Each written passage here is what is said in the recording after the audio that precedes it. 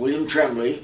I was born in Santa Monica, California, and I went to several schools, 6 junior colleges and 3 universities, including USC and UCLA and University of Santa Clara. And wow. I started in the aerospace business by accident. I was going to school to become a geologist, but I had to work at something at night because I needed classes in the daytime. So I went to work for Lockheed when I was 19 years old in January of 1951. When did you born? 2/4/32. 2/4/32. All right. And what about the school you went? Middle school and high school? Middle school and high school were in the high school was in the San Fernando Valley, a typical valley kid. Mm-hmm. And I was fortunate in the sense that I was 3 years ahead of my classmates. So I graduated from high school when I was 16. By the time the Korean War broke out, what were you doing? You were in the high school? No, I had graduated from high school, and as a matter of fact, I had been with Lockheed for a short time. I'd been working in construction as a youngster of 18, from the time I was 16 until I was 18, 19 years old. I had started with school on a scholarship, but again, sponsored by Standard Oil, to become a geologist. In the what university? And that was in Taft College. Taft College? Yeah. Okay. And turned out that I wanted to return to the San Fernando Valley and to my girlfriend, and so we were married when I was 19 and she was 17. Wow. And again, I started to work at Lockheed so I could have a night class and go to school in the daytime. How did you end up working with the Lockheed Martin, please? No, that was easy. I could get a job. That was the simple Did you answer. apply by yourself? Oh, sure. Okay. Yeah. And what were you doing there in the beginning? In the beginning, Yeah. I was in the business of fabricating parts for aircraft, and then I went to the business of assembly of aircraft. Mm-hmm. And apparently I had a certain amount of skill in that regard. My dad was in that business also. Wow. Did you know about the breakout of the Korean War? Very little. As most civilians in the United States knew very little about that, other than the fact that we didn't think we should be there. But on the other end of it, we felt that we had to be in order to help people who were being oppressed. Mm-hmm. And so philosophically I was in favor of it, but it turns out that as a newly married guy with a pregnant wife, Exactly. yeah, and working in an essential industry, I wasn't really too anxious to go. Why? And I tell the story that considering they weren't taking married people or people in essential industry, how come I got drafted? Anyway, I did. Mm-hmm. And So you were drafted? yeah. Mm-hmm. And I was very fortunate in the sense that I got into an organization that was intent on training people, because at that time there were very few real active soldiers and so forth. And it happened that my commanding officer and the second officer, somehow or other, they decided that I would be useful to help them train other people, all of whom were basically civilians in their mind. Mm-hmm. So I was assigned early on. Before that, when were you drafted and where did you receive the military training? I was drafted in 1952. Uh-huh. Right. And basic training, as was true of a lot of kids at that time, at Fort Ord in Northern California. Mm-hmm. Mm-hmm. And as I say, the company that I was assigned to was essentially a matter of basic training for people who were essentially civilians and knew nothing about being a soldier. So my commanding officers made me a temporary corporal immediately and made me part of the training group. Why do you think that they fit you on that category? I'm not really sure, but I'm glad. Because, again, I taught people to fire the Garand rifle because I was an expert at 300 and 500 yards.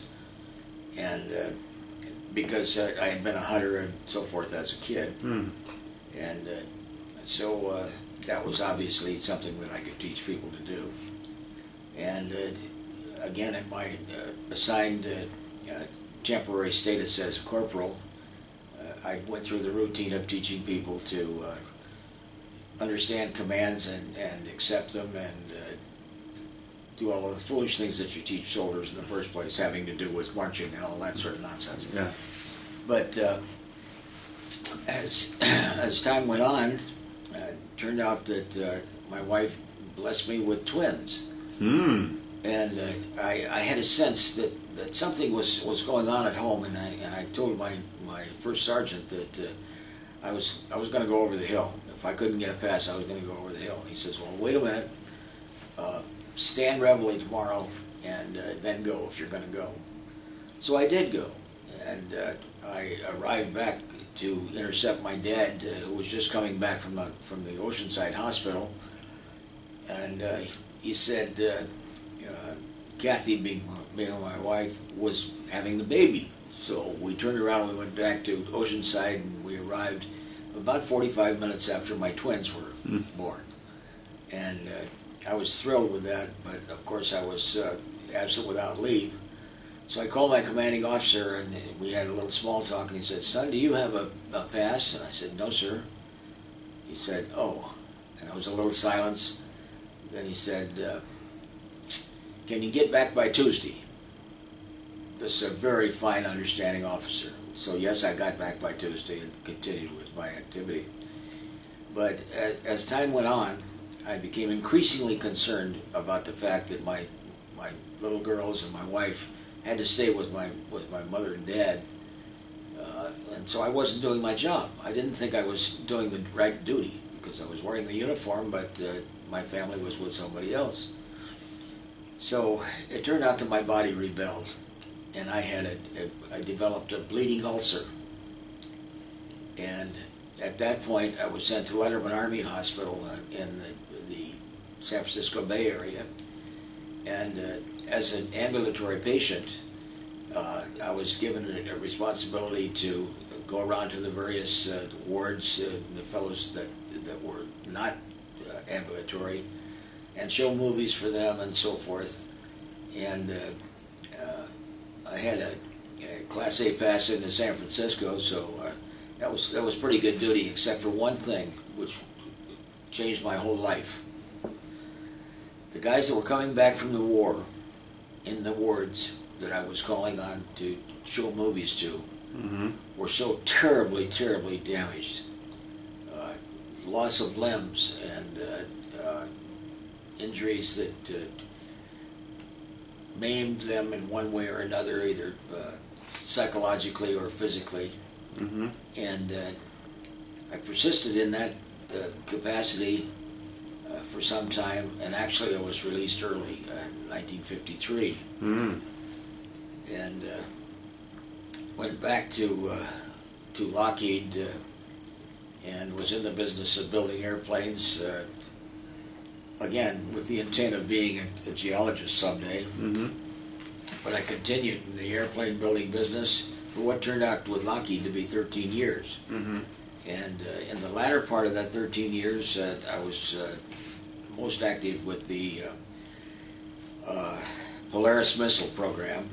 Wow. And I was a program manager in several aspects of the Polaris missile program. And I was blessed in many regards.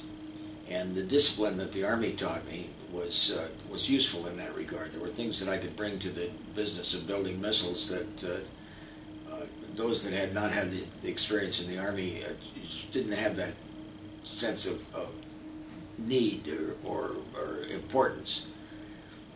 And when I left Lockheed, after some 13 years, I left as a program manager to go to another company, still in the same kind of business.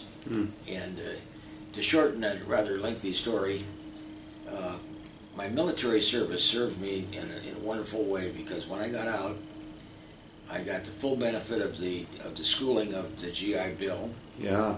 And with my new family, that we continued to add children. We ultimately made 5 beautiful little girls in 4 years, and we bought 3 different houses on the GI Bill, and all in all, I have benefited mightily from my time in the service.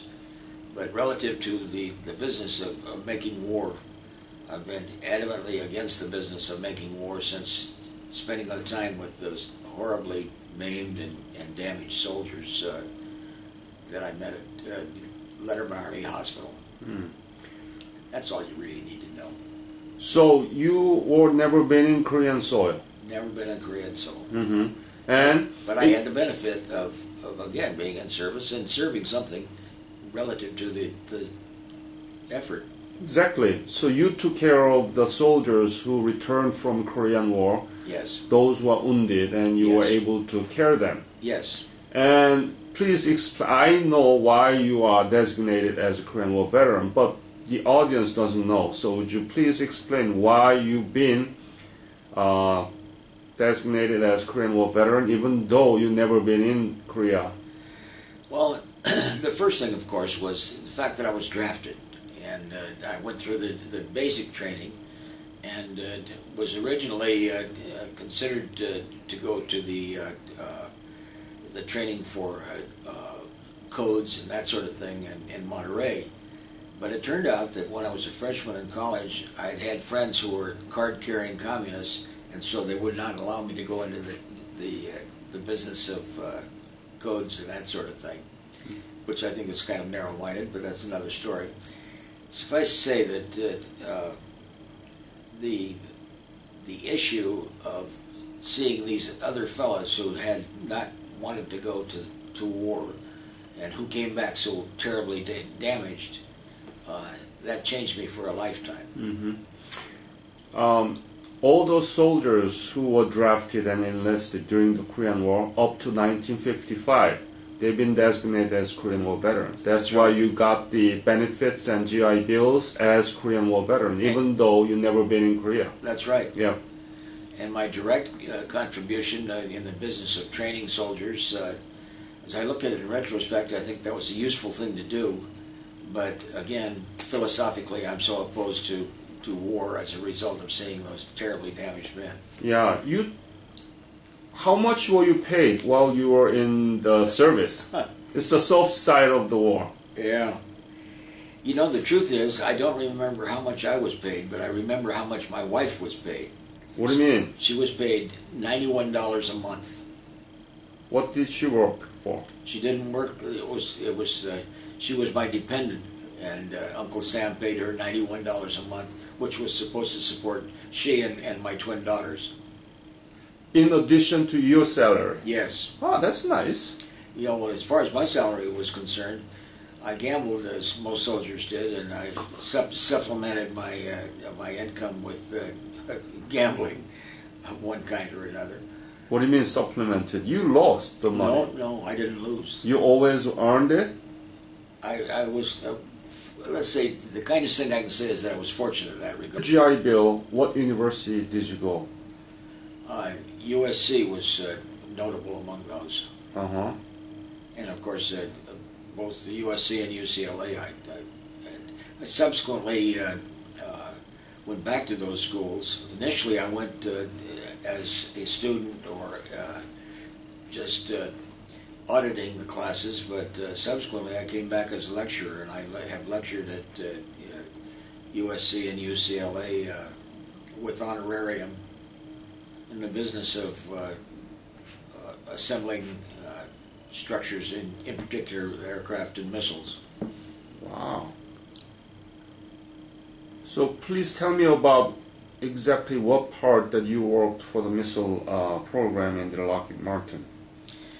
Well, there are a number of things that I can't talk about to this day, even though that was in the 60s. Mm-hmm.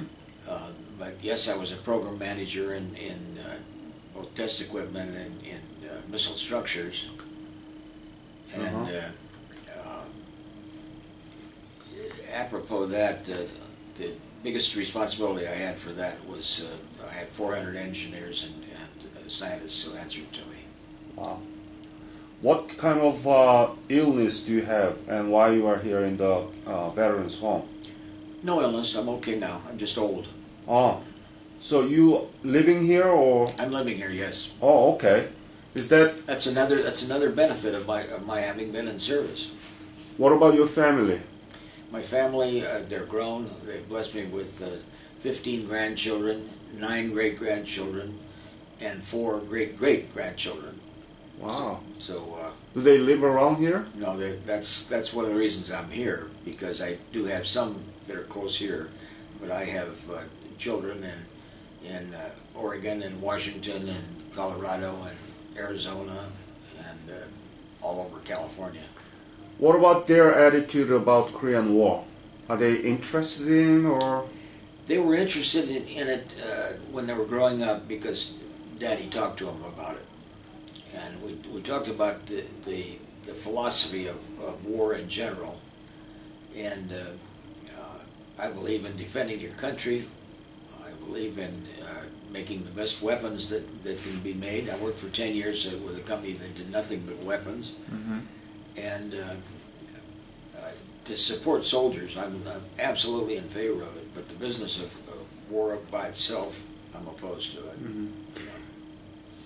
Could you tell me how you think about what's happening in the Korean Peninsula right now? I think that it's criminal in the sense that the effort that's being put on the North, where the people of North Korea, I think, have nothing to do with the pressure that's being applied. Yeah.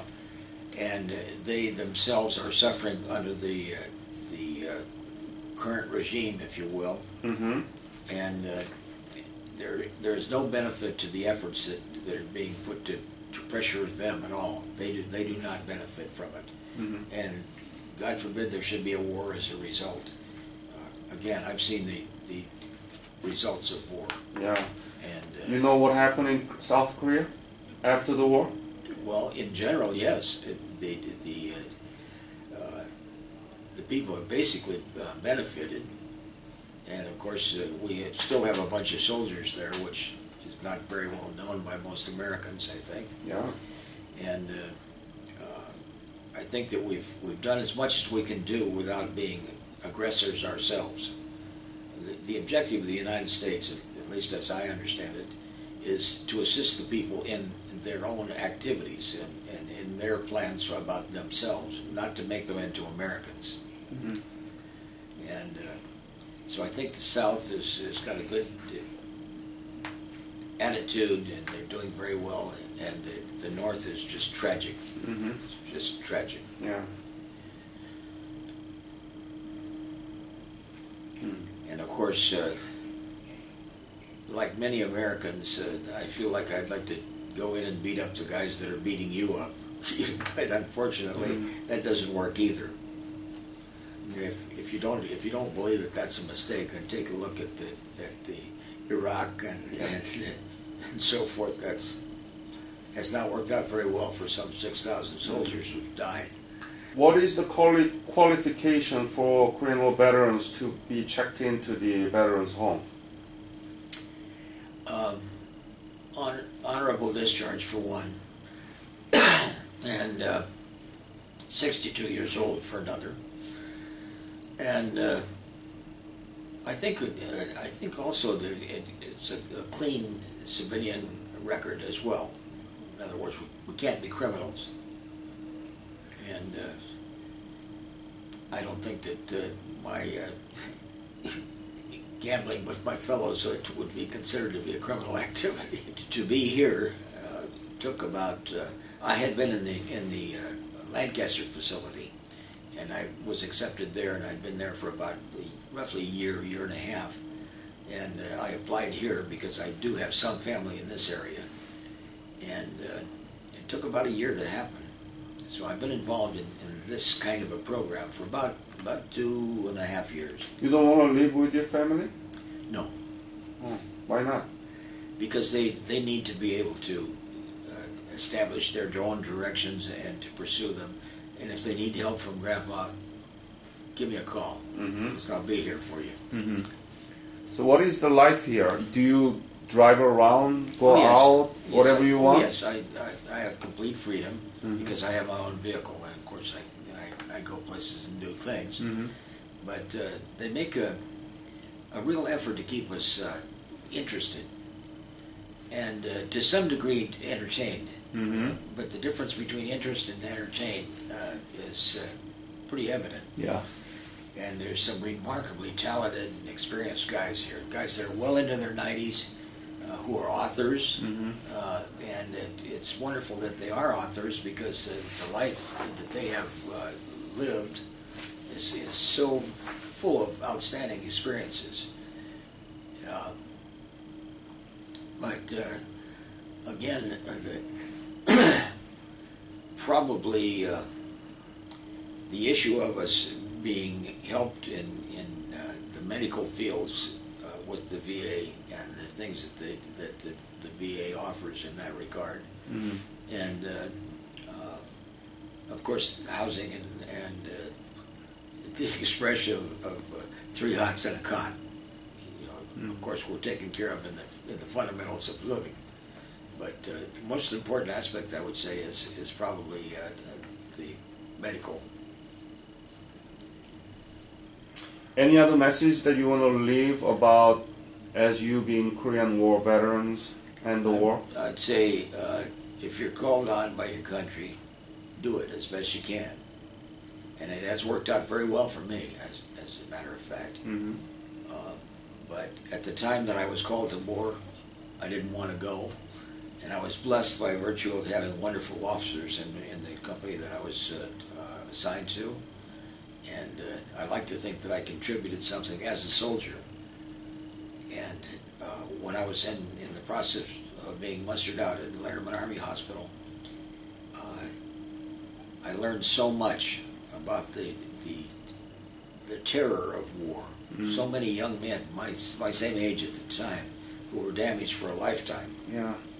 Just with the physical aspect, and they had no philosophical issues as far as war was concerned. They simply knew that somehow or other they had to go back to civilian life without an arm or a leg, or with otherwise damaged, and that is a terrible legacy. And like most, most is the wrong expression. Like many people in my age bracket and the next 2 or 3 age brackets younger, the terror of war is something that's clear in my mind. And as I say, in my checkered career, I worked 10 years doing the business of design and manufacture of weapons, and that I finally decided to get out of that business because the weapons that they wanted me to work on were just too terrible, just too awful. Exactly, that's the point. It's the destructive power of military industry complex. Well, we need it. It's a necessary evil. Exactly, and that's the way I addressed it. Things that blow up and travel long distances to go beat up on somebody. Yes, I had a lot to do with that over time, and I like to think that I contributed positively in that regard. But it's not likely that I would get involved again if I were asked, unless my country said, we need your help, in which case I'd do it. What about the relationship between U.S. and Korea, South Korea? Do you think it's important? I think it's very important. I think that most Americans have no idea what it's about. And I think that it's worthwhile that they learn. Because what has to happen is the Americans have to put, if not pressure, certainly knowledge on their administrators and congressmen to give the appropriate support. I mean, we can't, today at least, go out and send a couple of unmanned vehicles over to with bombs and weapons and so forth against the North. That makes no sense at all. But I think that Americans in general just go through their life rather smoothly, easily, without real consciousness of what's going on in the world. Thank you very much